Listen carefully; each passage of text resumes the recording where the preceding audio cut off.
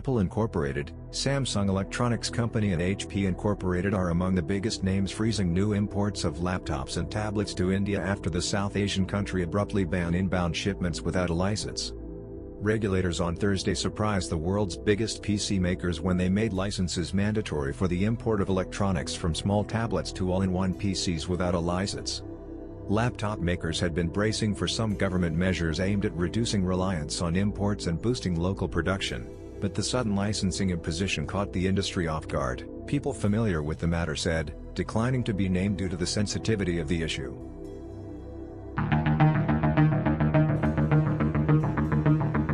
Surging prices of cotton and other raw materials have left denim manufacturers in Gujarat, the country's denim capital, grappling with a spike in production costs to the tune of 30%.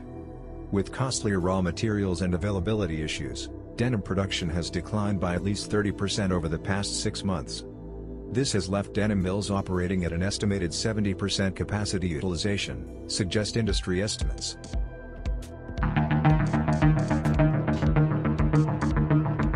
India has restricted imports of laptops, tablets and personal computers with immediate effect. India imported electronics worth $19.7 billion in Q1, FY24. The move is to push manufacturing to India. It's not a nudge, says Ali Akhtar Jafri, MAID.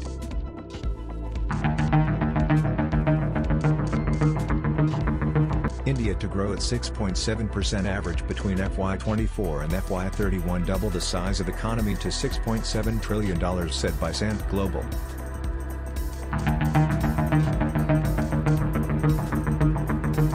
Digital business, India card payments market to surpass $728 billion in 2027, forecasts, driven by rising consumer spending, said by Global Data.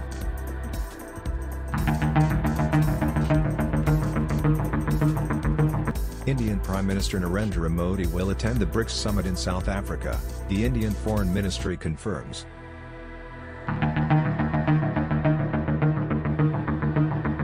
India is considering cutting or even abolishing a 40% import tax on wheat and lowering a limit on the amount of wheat stocks millers and traders can hold, a government official said on Friday, as part of efforts to boost supplies.